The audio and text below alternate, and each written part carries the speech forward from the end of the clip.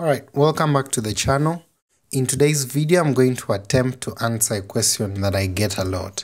And that is, how do you add header parameters when you're trying to query an external API, whether it's REST or whatever it is outside of WordPress, and you want to bring in that information into your WordPress? Then you can use it maybe in your custom post type or even just display it on the front end.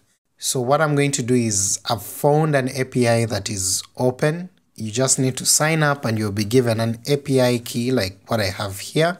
And once you're able to do that, you should be able to query this particular API and then use it in your WordPress.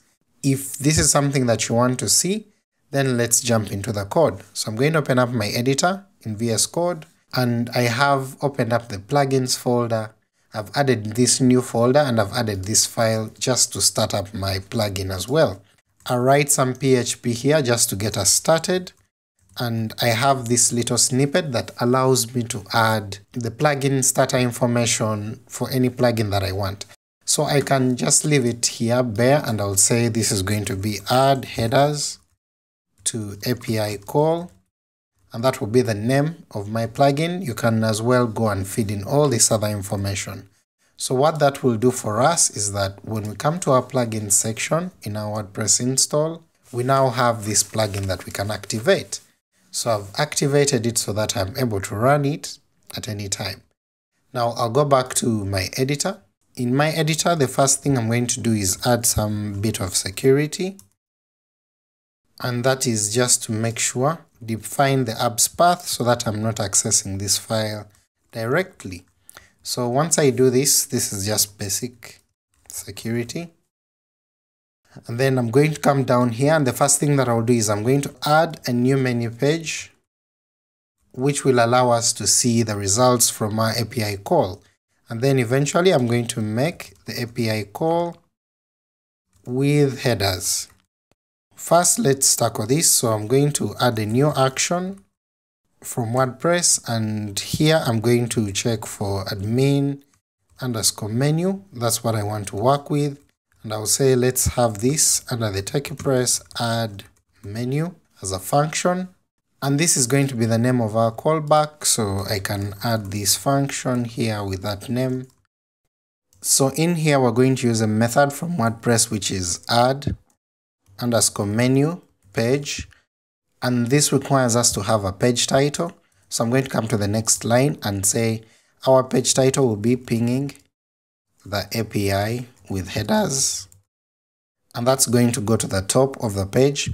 Next we need to add a menu item where we'll say API ping, and that will be on the side menu. And next we need to add some capabilities. So I'm going to add a capability of manage options.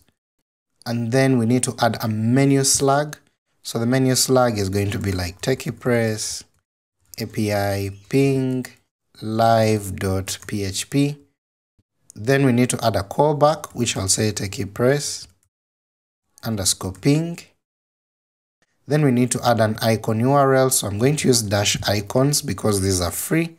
And I'll say let this be the testimonial. And you can use any of the dash icons available. And then finally we can add a position, which I'm going to just choose to be 16. So I'll add a semicolon here. And then with this, we should be able to get a page coming here. And when we come back here and reload this page, you'll see we have this ping. And right here it's telling us we don't have this WordPress ping callback. So I'm going to come back to my editor. I'll copy this. I'm going to make a new function, add it here. And then, of course, in here we can do a number of things.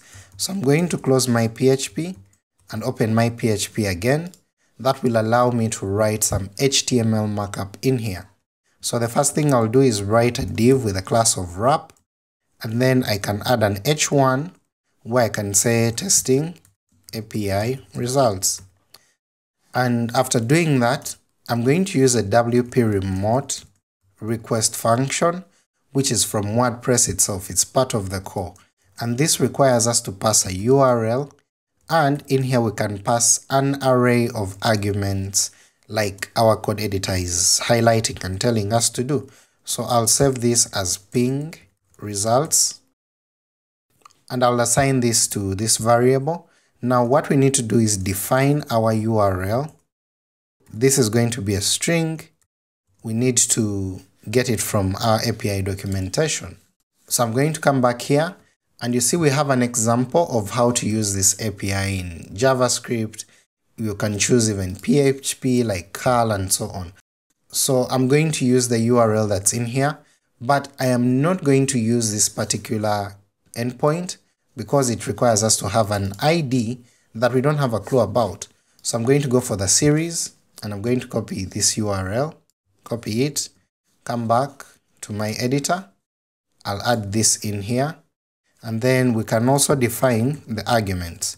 So the arguments, remember we said is an array, so you can use these square brackets, or you can use the old convention of the array text. Now inside here we can define quite a number of things. For example, we can define the method, whether we want to use a post, get, update, put, delete, whatever it is. In this particular case, we're going to use a get method. Now after the method, we can also have the headers, and the headers is actually an array of items. Now you're going to see that in a little while, and we can also pass a body to this, and this is also an array of items. I need to wrap this into quotes because it's a string. I'll tab these in one place so that it makes it easier for us to read. And then when I go back to the docs, you'll see that in our headers we are required to pass these two items. That is basically the xrapid API key and the xrapid API host URL.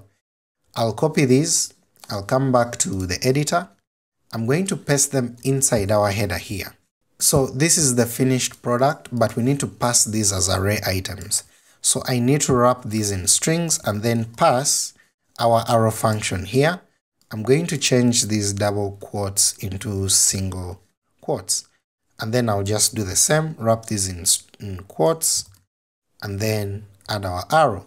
So this is how we know that these are the headers that are supposed to be passed. Now in order to test this, I'm going to do a var dump, and I'm just wrapping this up with some pre-tags so that it can format quite well. Now I'll copy our ping results here and put it here in the response. I'll come back to our browser and make sure that this is ready for testing. So I can test the endpoint if I want to from here, but I can come back to my page that I've prepared, click the API ping, and you will see that we actually get back data flowing in from the body here. Now this is very good, this is actually what we needed, but if we go back to this API, you'll actually see that I'm subscribed to be able to use this API. But if you check out the pricing, you'll be able to see I'm using the basic free version that has a limit of 250 requests per month, and I can only do 1 request per second or 60 requests per minute.